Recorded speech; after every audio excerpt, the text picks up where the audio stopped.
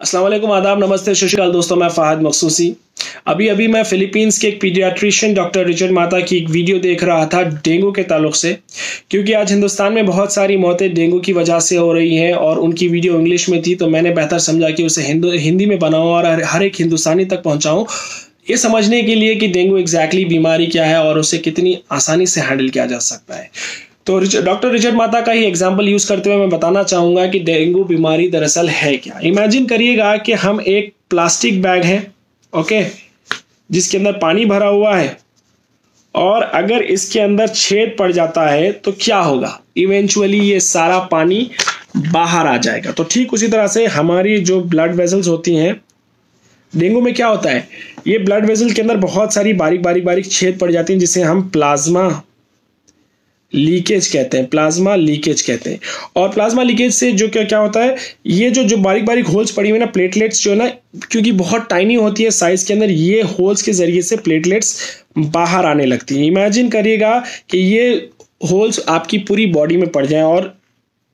Her whole के through platelets बाहर आने लगती हैं। तो और दूसरी चीज इन होल्स के जरिए से बाहर आती है, वो क्या होती है, वो होता है पानी। ओके,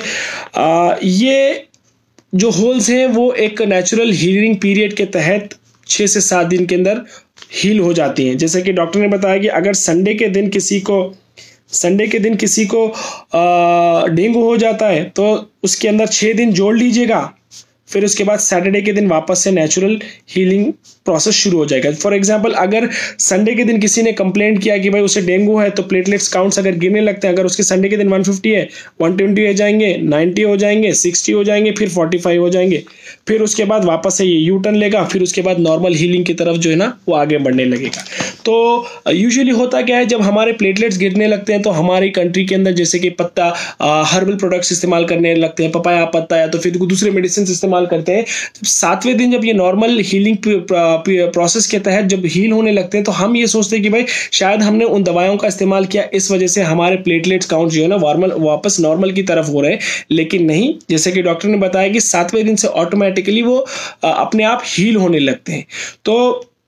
उन्होंने ये बताया कि मोर देन प्लेटलेट्स हमें फोकस करना चाहिए डेंगू जब होता है तो वाटर की तरफ, बाहर क्या जा रहा है।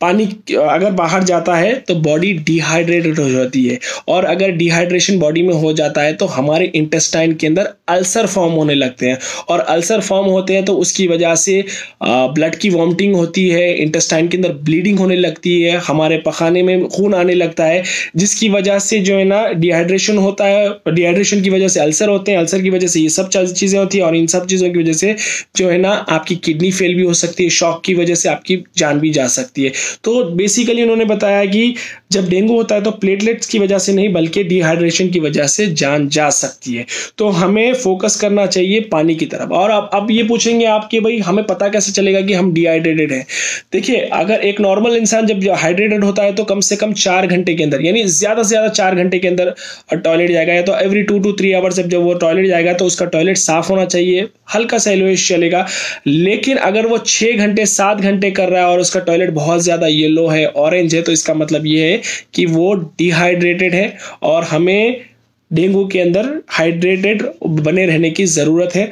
तो अक्सर आप जब हॉस्पिटल जाते हैं तो बहुत सारा पैसा आपके ब्लड प्लेटलेट काउंट्स को वापस नॉर्मल करने के अंदर लगाया जाता है, आपको पता नहीं बहुत सारी जो है मेडिसिन दी जाती हैं। तो जिस तरह से डॉक्टर ने बताया कि एक हीलिंग प्रोसेस होता है, जैसे कि अगर हमारे हाथ पे मार लग जाए तो इमीडिएट, अगर हम ऑइंटमेंट लगाते तो इमीडिएटली हील नहीं होता, तो ठीक उसी तरह से जब बॉडी के अंदर बारीक बारीक होल हो जाते हैं तो वो 6 दिन तक जो है ना हमारे बॉडी के अंदर से प्लेटलेट्स गिरने लगते हैं, लेकिन 7वें दिन से वो होल्स बंद हो जाते हैं तो वापस प्लेटलेट काउंट नॉर्मल होने लगता है। तो ठीक उसी तरह से हमारे जो है हाथ की भी अगर वूंड है तो उसका भी एक पीरियड होता है वो हील होने का, तो वैसे ही प्लेटलेट्स का भी एक टाइम होता है हील होने का। अगर ये इन्फॉर्मेशन आपको वैल्यूबल लगी, समझ में आई कि भाई कितना आसान है डेंगू की बीमारी को हैंडल करना, more than platelets we need to focus on